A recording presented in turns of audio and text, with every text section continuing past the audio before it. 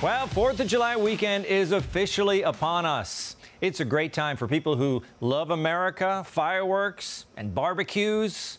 That's most of us, isn't it? As we were choosing the stories for the show this week, it occurred to me that America is like a big fireworks store. Some are M80s. They're big, loud, and dangerous, but must be handled with care. Like when the leader of the free world gets confused by the biggest story of the year. To what extent has Vladimir Putin been weakened by recent events? It's hard to tell, but he's clearly losing the war in Iraq. Sorry, Mr. President, the war is in Ukraine.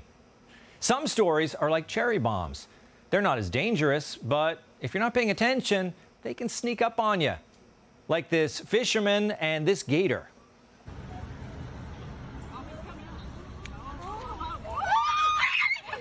And some are Roman candles. They get your attention, but they don't pack a lot of power, and then they fizzle out. Like this Rhode Island Democrat who keyed a guy's car because he claimed the man was threatening him. You know what the threat was? He had a Biden sucks bumper sticker. He was blocking my way, saying I scratched his car. I didn't scratch his car. I'm a state senator. I think he recognized me. I think he's one of the gun nuts. What's the reason to key the car, though? That's the question. Because he was daring me to, basically. And some stories are sparklers. They're nice, and you can watch them with your kids. Like the heartwarming story of Vanilla the chimp, who spent his whole life in a cage and then saw the sky for the very first time.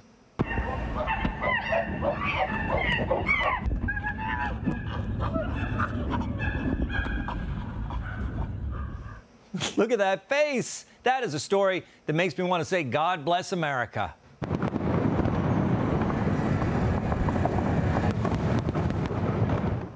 And that brings me to a nagging question. If you haven't noticed, there's a massive divide in our country. It's all anybody talks about. We're at each other's throats. And my question as we approach the 4th of July holiday is, can we all just get along? And how many among us still believe in the greatness of America?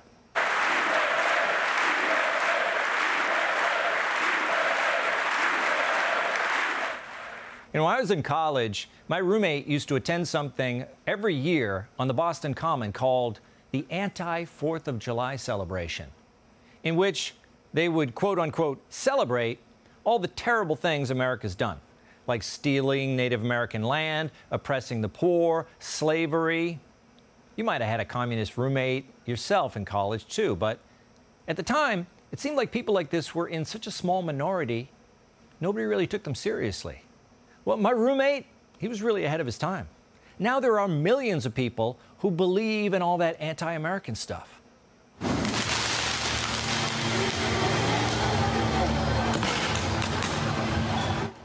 And those people went on to create groups like Antifa, Black Lives Matter, essentially just generic left-wing groups that latch on to the current cultural issue of the day to amplify their cause.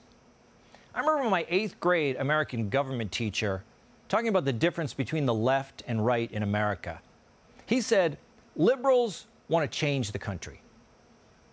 The economy that grows the economy from the middle out, the bottom up, instead of just the top down. This vision is a fundamental break from the economic theory that has failed America's middle class for decades now. You know, our existing democratic institutions are creaky, and we're going to have to reform them. Then my teacher said, conservatives, they want to keep it the way it is. They will complete their takeover of this country and destroy your way of life, and it'll be destroyed forever. You're never going to be able to come back. This country is so far down right now. We're really, truly a failing nation.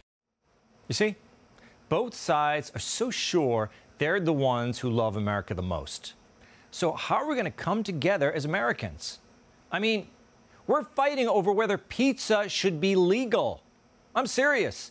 New York City may outlaw wood and coal-fired pizza ovens, and people are ticked. Give us pizza or give us death. Give us pizza or give us death. I love that guy. This is just like the Boston Tea Party. People fed up with tyrants telling them what to do. This should be a sparkler story. Instead, it's a cherry bomb because everybody's losing their minds. And 4th of July weekend is the perfect time for all of us to come to our senses. You see, I don't agree with my 8th grade teacher. I'm conservative, but I don't want to keep everything the way it is. This country is a work in progress. It was designed that way. In fact, it's all there in the first line of the Constitution. We, the people of the United States, in order to form a more perfect union. The founders knew they weren't perfect from the start. They wanted to create the perfect architecture on which to build a great nation. But that doesn't satisfy today's progressives. The founders gave us separation of powers, executive, legislative, judicial. But that doesn't sit well with people like Nancy Pelosi, who want to completely alter the way the Supreme Court works. There certainly should be term limits. There certainly should be term limits.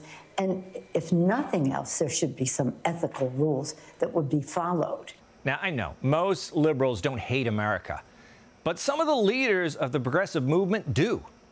If you read books like the 1619 Project and The People's History of the United States, they believe the very foundation of this country is flawed. Are you arguing that the Constitution needs to be scrapped altogether?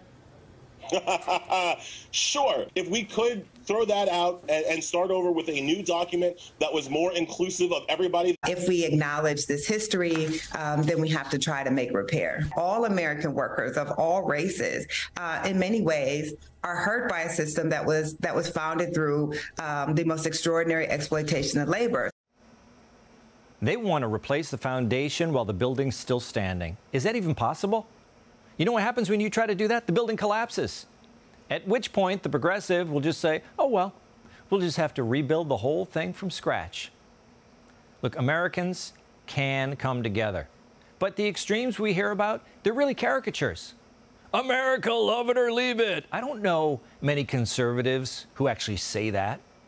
And America wrong from the start? Well, obviously some people believe that. But I think it's a minority.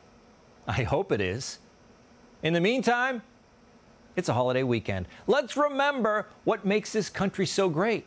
Cracking beers, eating hot dogs, and lighting off fireworks. But maybe don't let this happen.